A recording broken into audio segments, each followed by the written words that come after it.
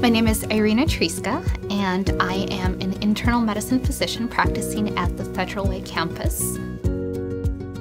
So a large part of my practice is primary care, so I treat anything from cough, UTIs, colds, pneumonia, and as well as preventative health care. So we do a lot of cancer screening, diabetes screening. For women, we do PAPs and mammograms, and we also do vaccinations to make sure that we do everything we can to keep our patients healthy. A lot of my patients have chronic medical conditions, and it's amazing. They get up every day, they go to work, they volunteer, they spend time with their families, and it's remarkable to see how well they function with everything they have going on and manage to keep such a good attitude. So it's actually an inspiration.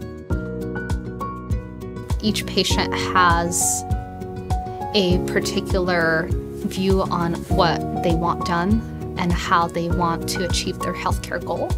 So I think figuring out what medication do you or don't you want to take, what's it going to take for you to make these lifestyle modifications, and if I can do that and combine that with my expertise and knowledge as a physician, then we can not only achieve a better patient-provider relationship, we can also achieve a better healthcare outcome for the patient.